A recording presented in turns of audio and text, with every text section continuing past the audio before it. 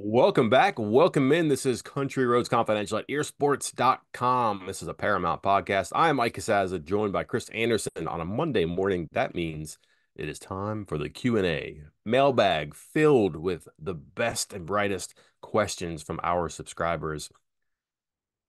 It's been a Chris, it hasn't been great after the first couple of games. And I don't know where we're going to go today.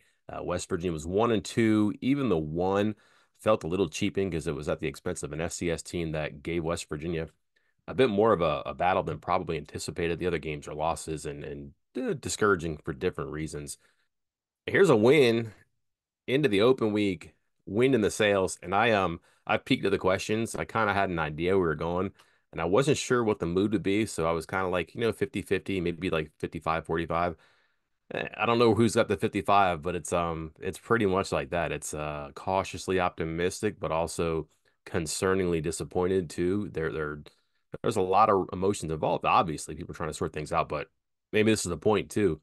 This is kind of TBD. It's a very much a choose your own adventure from this point out for West Virginia. And judging by the events of yesterday, not just in Morgantown, but around the Big 12, it is really going to be an adventure.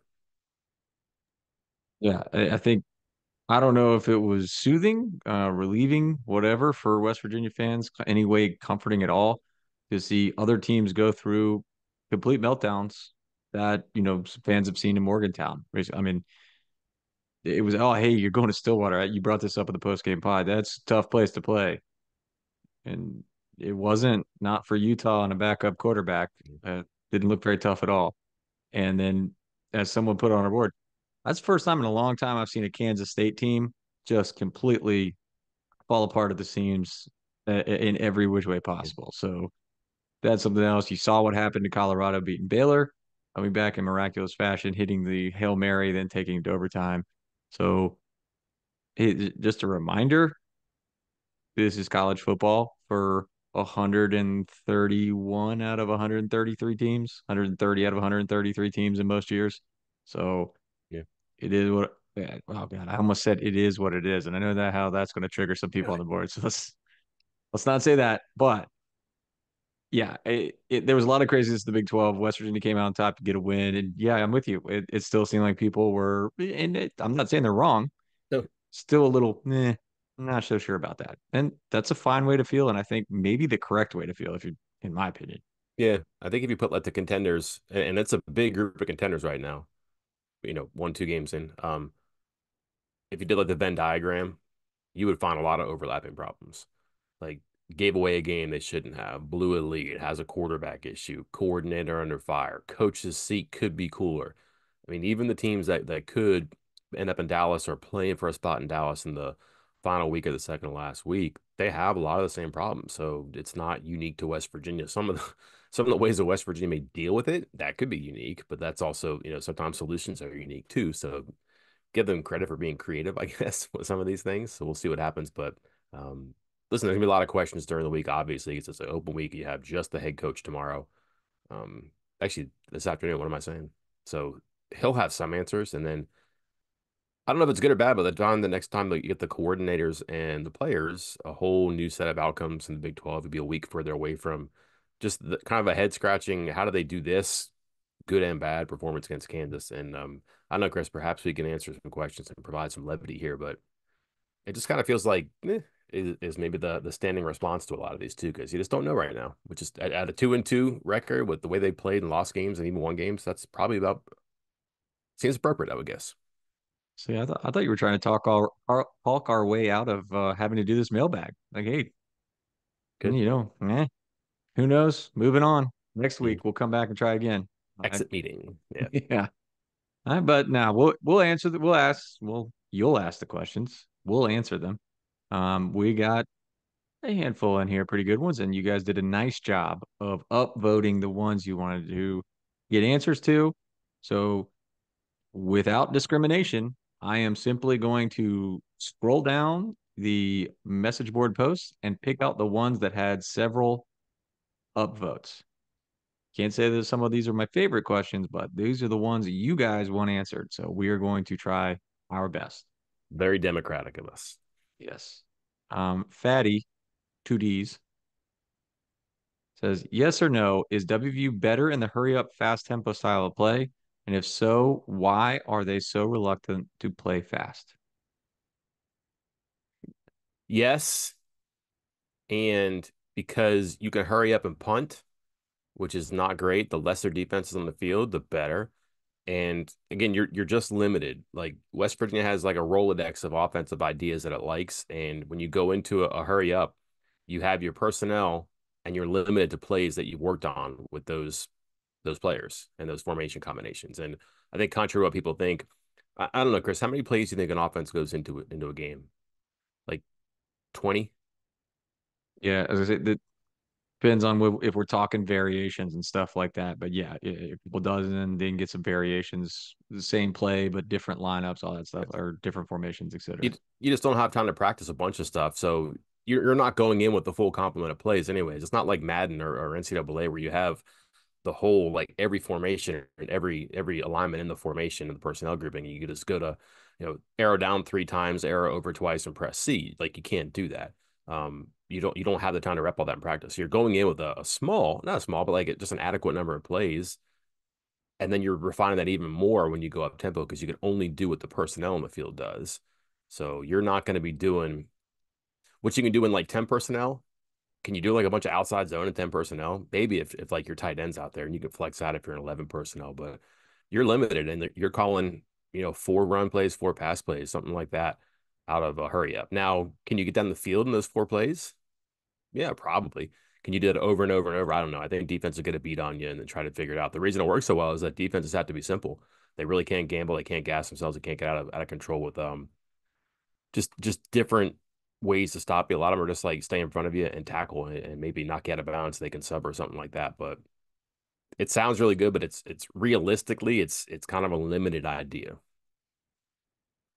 Can I go back real quick? I'd like to know what controller you have that has the letter C on it. Yeah, Is my this bad. like is this on like an Atari or something? What is this going on here? Because even the Nintendo is AB, right? And the Yeah, PlayStations are triangle, square, X, and circle, right? So yeah, my bad. You can't press the triangle button, I guess. Even that would be back, right? yeah, Scratch that from the record. yeah. Come on, Boomer, get it Yeah. right. I'm with you. I do wonder about situations of uh, hurrying up to the line, like no more huddling. I know they do that some, because we've seen it in the past with previous coaching staffs. We've seen it with this staff some. We've seen it at other schools. Of It's not so much a hurry up off. I mean, it can be, but it's hurry up and get to the line, and then we're ready to go if we see an opportunity to take advantage of this hurry up offense. If not, we pause, we break, we look to the sidelines, we make sure the walkie-talkie's working, we get a new play call in, and we can kind of, let the play clock run down from there. So it feels like a hurry up because there are no breaks, there are no opportunities to sub, and you can maybe catch the defense off guard, but you can also slow it down. I'd be interested to see if they do a little bit more of that moving forward. Yeah. I feel like the check with me is kind of a lost art too. That used to be something that you go up and you'd clap the defense to show what they're doing. Is this guy blitzing? Is he dropping back? You could stop. This is not great for audio, but you look over to the sideline, you get another signal because they're still calling signs in. I think that's something you can do because then you're drawing from more plays. You're taking more time. You're not doing a true hurry up. You're hurrying to the line and you're making them show their hand, and then you can go into a deeper bag of plays. That's something that could work. We just haven't seen them do a whole lot of that. So maybe that's something that grows because there is something to sparking green and the offense that way. Next question comes from Dub V got M. If Kansas runs the speed option on that late 3rd and 3 instead of whatever dumb running play they tried, are we reading a hot board material right now? No, do they win the game?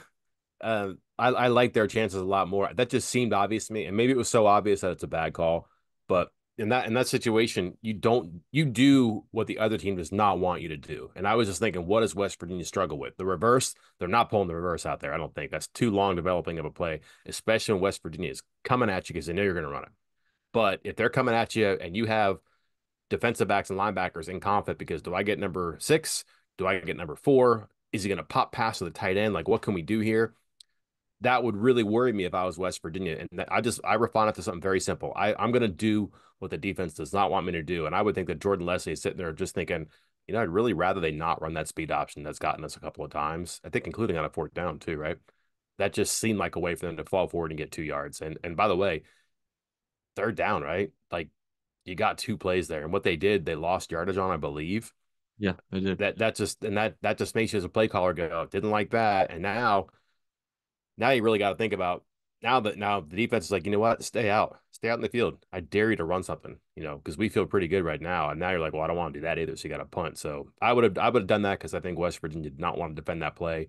I might have done play action. I might have done RPO, but what they did just did not work for me because they were coming at you. They knew you were going to run and they were going to stretch out and be able to stretch out with the run. They were going to come inside and be able to come inside with the run. Like whatever West Virginia saw, they were going to react to. It's a lot harder when there's options attached to what they see, and they had a hard time defending that play. Beast WV, are Spells and Crandall an improvement, or did WVU get lucky with Jalen Daniels missing wide open receivers? I think it's a great question. That's something that hopefully Brown gets into because I think you have to account for the opponent, which you look a little bit better against Kansas for sure. And similarly, you might look a little bit better against West Virginia secondary. So there's something in the middle in between there.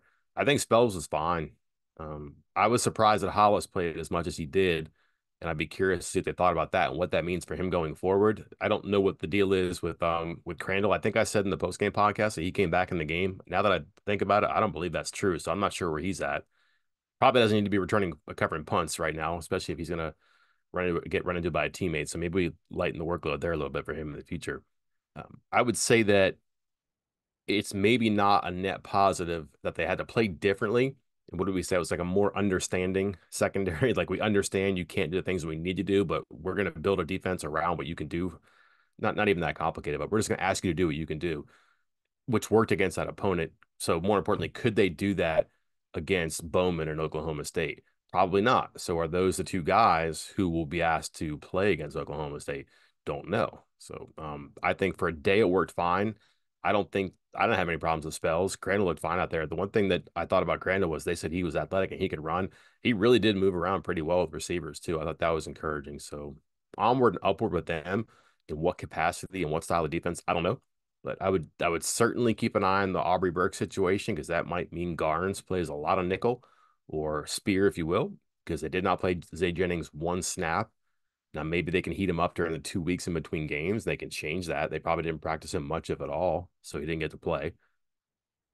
And then Hollis, for all of his warts this season, should be, if not their best cornerback, maybe one of their 2 best cornerbacks. Is that just completely out the door? Or did he kind of like step on the front porch and have the keys in his hand yesterday and he's ready to come back into the conversation? Those are things you have to look at and maybe even inquire about.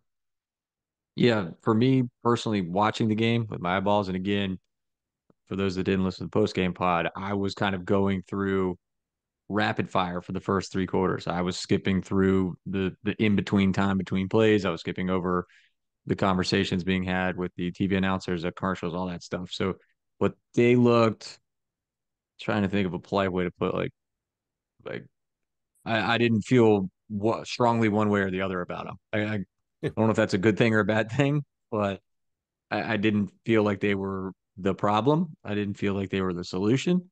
I'm curious if this question was, I'm trying to see the timing on it because we did post the PFF grades this morning and Spells ended up dead last on the Did he team really? and PF marks. Yeah. And he was one that maybe I thought played the best out of the options there. And Crandall was only slightly better, both well below average. So Hmm. it's to quote a man, it is what it is, and there's no one in the bullpen. So there you go. I think it's a good. I'm with you. I think it's a great question because I'm not sure I have an answer for it right now, and I'm curious if WV does either. That's the one. I'm not sure they have one either. It might be like an incomplete in NA right now. Yeah. Next question. C. Hush. Honest assessment of Trotter and Lathan. Half the people on this board think they're terrible, and the other half think they're one of the best units on the team. Who is more right? Ooh. Well, I'll just kind of reiterate what I said. Like I went back and I saw this question. And actually, there's a pretty animated thread about this on our board. So I went back and I just cherry picked some stuff, some sequences. So I wasn't looking for good. I wasn't looking for like three and outs that I knew existed or touchdowns I knew existed. So I just kind of like blindly went into it.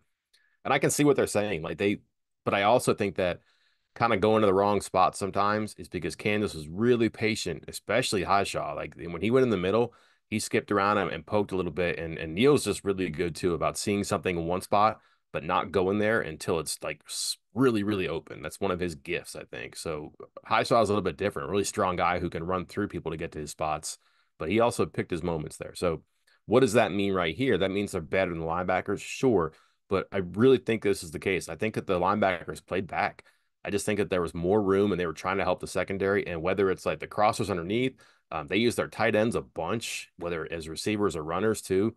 Like you're going to back your linebackers up a bunch, I think, and they just did not want to get beat over the top, and it just didn't happen. I know they were 2 for 5, I think, on 20-yard passes, which kind of surprised me because I don't remember a lot of vertical stuff happening, which means that part of it worked. But that also means that everybody was back a little bit too. And then when you lose Burks, relatively early in the game and you add another linebacker there, I think you might be more stout in the run. You're not as quick to spots because Burks is really good about getting outside and setting the edge. A spear in general does that, like the force defender that makes you go back inside or doesn't let you get outside.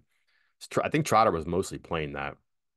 I'm not sure that's his thing. I think maybe I always thought Latham would be that kind of guy, but they've obviously rehearsed this. I thought that was the best. So maybe he wasn't in the best situation for himself too in the moments where they were like real 4-2-5 or whatever they call this now, like they say it's a 3-4, but when they had their three linemen in, their spear, the linebackers, the bandit, I thought they were good. They played deeper, but they ran, they covered sometimes, they ran and they tackled. Were they perfect? No, but I thought for what they were trying to do, which was different, it wasn't going to look perfect either. But I thought they did a good enough job. Listen, I understand what you're saying when you look at the stats. Yeah, that's not great. But also, if you take away the two reverses, I'm pretty sure they were under 5 yards a carry. That seems like a success, and you're playing that way and you're creating that much room. Yeah, I just felt like, again, watching it kind of blindly, not know it was just they were always around. They were there every time there was a play being made, they seemed to be there. I agree with you that I think they were put in some awkward spots, probably put in some situations that they might not normally need to be in because of all the injuries and because of what West Virginia was trying to do defensively. Um, I also feel like, and I do believe they have a higher ceiling than this, and I'm not meaning this as a negative, but because I thought he was a very good player, but there's a lot of kind of Lee Koba-ish feel about this was like, hey, they're around a lot and they do well kind of when they're moving forward, but I also feel like maybe it's almost you hate to say too aggressive, but they seem to be getting themselves out of the correct spots, and guys are getting open, especially in coverage and different things. And so again, I'm leaning more towards I think they were good, and the fact that they are both so young is very promising. So I am on the pro Lathan and Trotter bandwagon. So they went, let me see here. Yeah, 11 tackles for Trotter, 10 for Lathan. So 21 tackles. Chris, they had 11 solos and 10 assists combined too. So half of their tackles were solo basically, and half of them were assists, which means you're right. They were getting to the play. So if it wasn't one of them getting it, it was somebody else. They were getting there too. And I just think that you're going to have a greater margin of error when you have greater area to cover. And if that's new and unusual to them, like you're just seeing more and reacting more, and the offensive linemen are getting up a little bit further. They use their tight ends a bunch, like I said. That was probably a tricky spot for them. That's not an easy opponent to play, especially when you're ceding territory. I think that has something to do with it. But listen, I think it's a great observation, and like it's actually a pretty pretty interesting conversation to have too, because numbers say one thing, your eyeballs say another, but you're also not maybe accustomed to seeing them play the defense that they did. But at the end of the day, when you look at their stats, it's 247 yards rushing with 55 coming on reverses. So you're going to get tricked sometimes, and outflank that happened for sure. All right, Mike. Now it's time for our sponsored question, Team Ticker question of the week. For those of you who don't know, Team Ticker, right here, right over my shoulder. It distracts Mike every week. He loves it so much. Yeah. We are going to pick one question every couple of weeks. Sponsored by Team Ticker. It's a one-of-a-kind sports sign for Mountaineer fans, whether it's football, men's and women's basketball, baseball, soccer, or more. Team Ticker has you covered. Never miss a game as the high-tech retro display provides a countdown to the next big game, as well as daily updates of the latest team news, stats, schedules, standings, and much, much more. Once you hang it on your wall, you'll be the talk of all your fellow West Virginia fans. If you're looking for that one eye-catching item to showcase your team pride or gift for that special Mountaineer fan, go to teamticker.com and pick up your team ticker today. And don't forget, posted this on our message board, tweeted it. Because somebody asked me about it, said, hey, what is that good looking sign over your shoulder? I said, no, go to teamticker.com, get one, use promo code EARSPORTS, EER Sports, and get $50 off your order next time you go through there. So, Team Ticker question of the week comes from Luke Zoolander 01. This is going to take some thought, Mike. So Yo. pull up the West Virginia football schedule. I think you know which one I'm asking here. This is another double digit upvote one. To get to 8-4, we'd need to win 6 of our last 8. Based on what you've seen so far of the upcoming Big 12 opponents, can you list which games in order of most likely to least likely you think WVU can win? So Ooh, we're both okay. pulling up our schedules. We're looking at it. Looks kind of tough. Looks kind of tough, especially if UCF is good, especially if Cincinnati's going to be feisty. Yeah, what do you think of that score?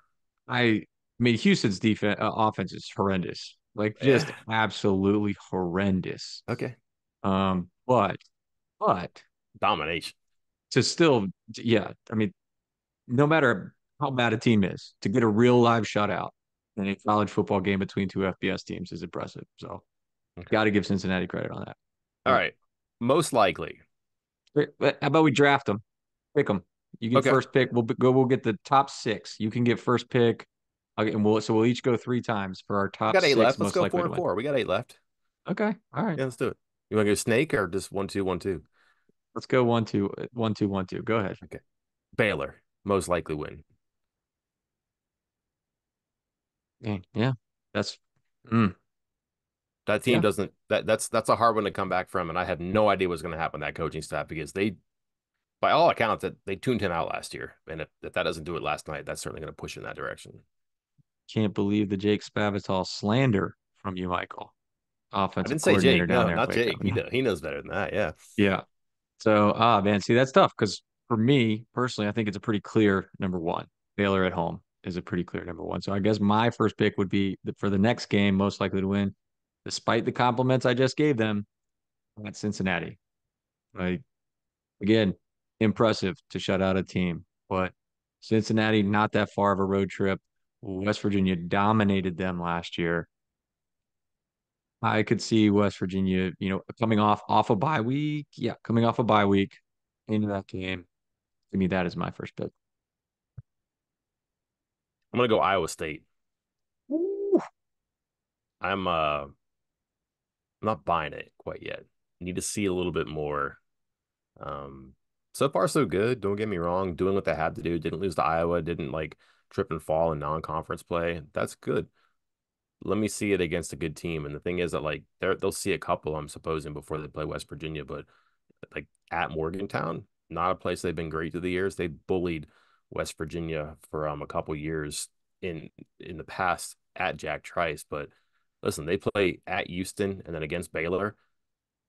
Totally different if you're going to get like a West Virginia at home that's got some swagger.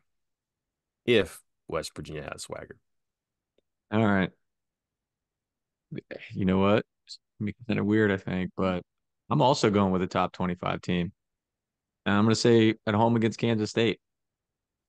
Kansas State, their 2 road games, they had to come back in the fourth quarter to beat Tulane, and then they just got demolished by BYU. But a team that I'm still not sure is good. I know they are doing fine so far this year. We'll wait and see. But I worry about Kansas State's road, bona fides, if you will. And I'm not, I mean, we've been saying this since before the season, or I have. I don't want to put words in your mouth, but let me see Avery Johnson for a few games before we just the whole crowning him of like this is the next great quarterback. it felt mighty quick to me. And I like before the season, I was like, I don't just chill, chill, chill, chill. He hasn't been bad. He's not the reason they're losing, but I also wouldn't say he's the reason they're winning either. So I'm not sold on him being some giant killer at quarterback. Wait, That was a really does that that mean was that I just said West Virginia's a giant? Is that what that means? that's Okay. that was a concerning performance last night. Yeah. Just not disciplined, not their style. And that was that outlier maybe. Like, do you want to get them now before they get it right? You might have something there. Um, I'm gonna go, Chris. This will probably surprise people here. I think Oklahoma State's winnable. I think like We if you, just picked the next three ranked games in a row already. which is weird. And it's a road game, and but like, I don't think they're scared to go there. They won there 2 years ago. They had them last year. I know they didn't win the game, but they really think they should have won that game if not for the punt. I mean, never mind that Ollie Gordon had like the Mario Brothers invincibility star, and you couldn't stop him. I don't like Oklahoma State's schedule. I haven't when I've seen them, it hasn't looked great. I mean, they beat up on Tulsa, but otherwise it's been kind of And then I think if you think about the tough teams to play in succession, Utah and Kansas State back to back, having to go to Manhattan right now, and like if you believe in climbing and the Kansas State culture, that's going to be a really ticked off team that's probably going to work out some frustration. Like that's going to be a physical game. You play Utah, Kansas State back to back, and here comes a refreshed off of a open week. Ooh, almost said it off an open Mhm. week West Virginia. Like that's kind of stacked in the visitors' favor there too. I wouldn't make them a favorite. I think that's a game that they could engineer and go in and just take advantage of an opponent that's, taking some body blows and just can't get the hands up, can't get out of the way a little bit slower because of who they played so much, who they played before, so much so that that's advantageous to the other team. That's a game that West Virginia could certainly steal right there. So that's five of the eight games. That leaves us at Arizona versus at home against UCF and then at Texas Tech. By the way, Mhm. listen to that. Yeah, right.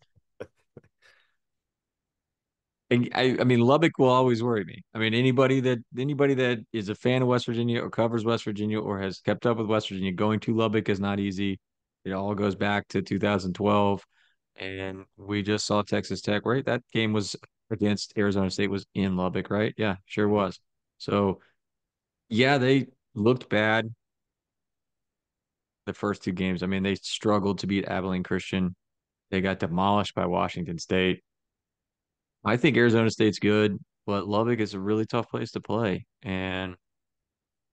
But that's my pick for pick six. At Texas Tech will be my pick as the sixth most likely win for West Virginia out of the teams remaining. All right. I'm just picking this team because I'm more worried about the other team. Boy, I'm actually gonna edit myself in real time here though, because I'm not sure. Look at this one, two, three. Oof, boy, I'm a little bit worried about Trattoria McMillan and Noah Fafita, um, and whoever is playing cornerback for West Virginia. So I would go Arizona as my next pick of only. And here's one reason why, like. I think that UCF is going to be pretty good. I've been the worm turned on that for me a while ago when I saw who they're adding and what it was happening to their defense, and I was thinking, all right, this might work. So they could be home by the end of the year, and like even though that's at home, I think it's a harder opponent than Arizona might be, right? But I'm going to pick Arizona here because it's on the road. They're going to go out of character here and probably travel a day earlier or stay a day later because it's a different time zone for them. They've never been out there. Like this is something they've been thinking about for a while. So it is an unusual game. And like that pass combination, that's kind of scary. I don't know who's going to guard McMillan. I don't know how they're going to heat up, Fafita.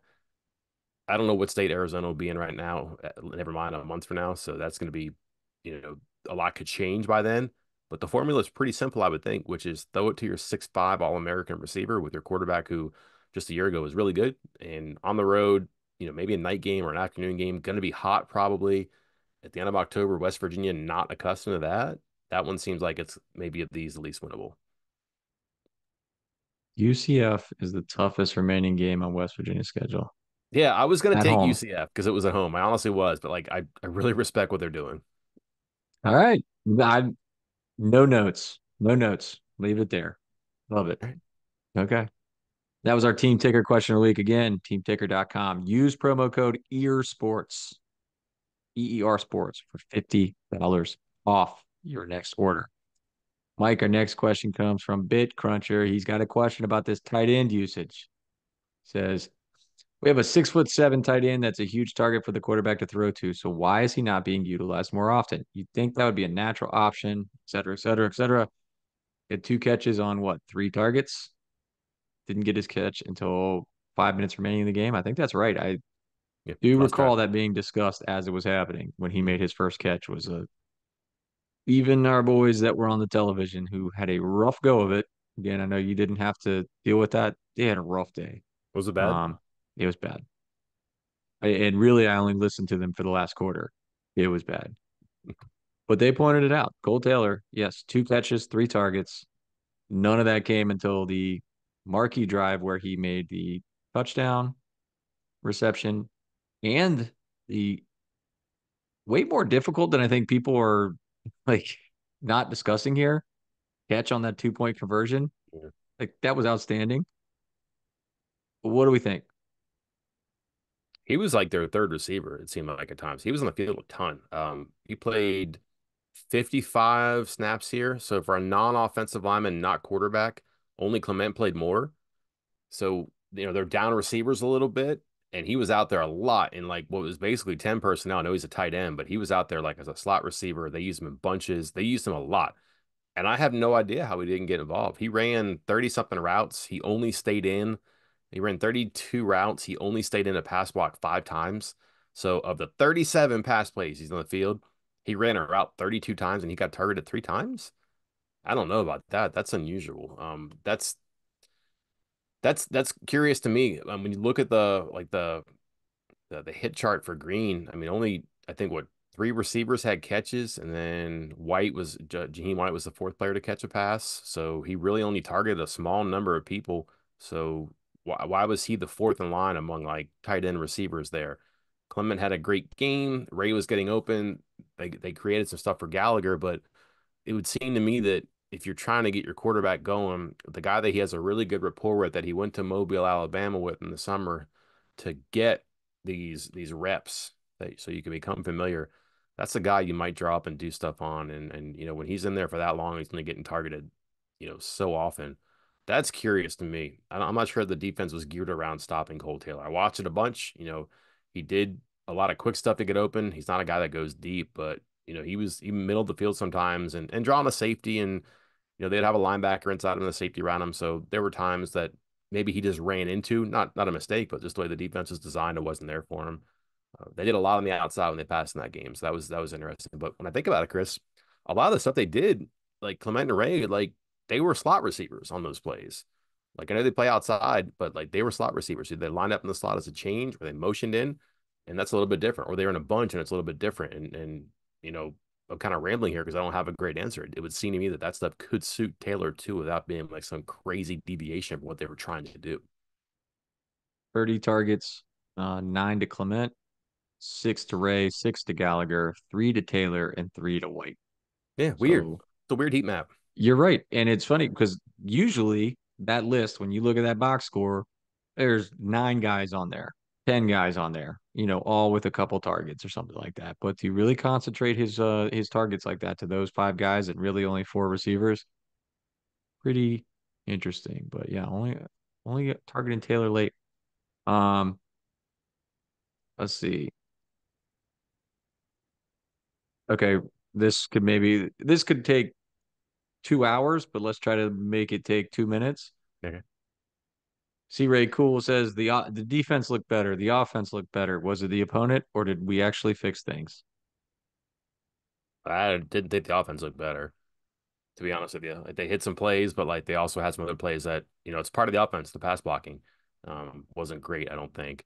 Um, and really rallied. And I think the defense was complicit in that because Kansas, for some reason, Kansas like we're not gonna get beat up the rail. They played deeper than deeper, wider than widest, which is fine, but they give up a lot of stuff in the middle, and West Virginia was ready for that. So those 2 drives are kind of misleading. The 7 or 8 before that, not West Virginia's best work. And like the running game, You're talking about the target spread, Chris. How about 6 carries for Donaldson and 6 carries for White? And White didn't look very good. So that's curious to me. I would certainly put a pin in Jaheim White's numbers. And the defense, listen, they were different. I don't think they can do that every game. Now, credit where it's due. If that was a Kansas game plan, because that's how you beat Kansas, well, guess what? You beat Kansas, so good for you. I don't know that you could run that out there against some teams. So it was better because it was different on defense, no question. Um, I'm not sure it was better on offense until it was better, maybe because of the Kansas defense. So that makes sense. All right, one more quick one. Full City ear. At what point do we see a running back who isn't named White, Anderson, or Donaldson to piggyback Do you off remember Jalen Anderson I don't remember him. He played covered kickoffs, I think, but he hasn't had a touch since the Penn State game, right? Um, I would I would be surprised if anybody gets in there, and if it is somebody, it's probably going to be Anderson because I think Dunbar is sitting on 1 game. Hubbard has not played, I don't believe. Either way, they're not in redshirt danger, so they could. But at what point are you doing that? You're probably going to redshirt both of them. I don't know that it makes sense. Donaldson looks fine. Like if you stretch him out to 12 or 15 carries, he's going to get you probably in between 80 and 100 yards, and you're going to be okay. White's a bit of a mystery. I don't think he's broken. I would probably just try to get those two right and not worry about subbing them out for production purposes. I would try to make sure that they're active and thus productive. I don't think you get better by taking one of them off the field more consistently. All right, I'm going to do one more because it's addressed directly to you, so I won't answer it in the mailbag. But DKWVU Fan 100 asks, when you Uh, state in the press box and you list off the NFL scouts in attendance, do they share any details on who they are truly looking at? listen, I know some of these guys through the years. I see them at practices in the summer. Um, they sit behind us during games, and sometimes during breaks you talk to them. Um, some guys I don't know, and some guys are like grizzled scouts and just like they sit there and they eat their post game meal or pregame meal, and they are in the game the whole time. They sit behind me or they sit far away. I don't have time to socialize with them during the game, but I know some of them just through the years. So, hey, how you been? Hey, are you here to see so and so? Just like whenever I say that, I'm always joking about somebody, right? Like somebody they wouldn't possibly be there to see, or like if they just drafted a quarterback in the first round, like, oh, you're here to see Garrett Green, stuff like that. But you can just get a relationship with them. But it's mostly because I've seen them for a number of years, or I know some people who work for their teams to PR or something like that. So it's not because like I'm doing gumshoe reporting there. It's not like I'm stalking the defensive coordinator on level 2 of the press box. Yeah. Thanks. Well, Mike, I think that's going to cover everything that we got here for the audio and video portion of this mailbag. Again, I will circle back, take the rest of the questions, put them in a written format, and post them on Tuesday. Keep your eyes out. Neil Brown press conference later today. No coordinators, no players.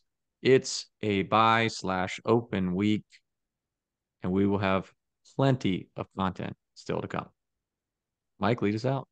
Until then, I'm Mike. I'm Chris. We did a little bit different.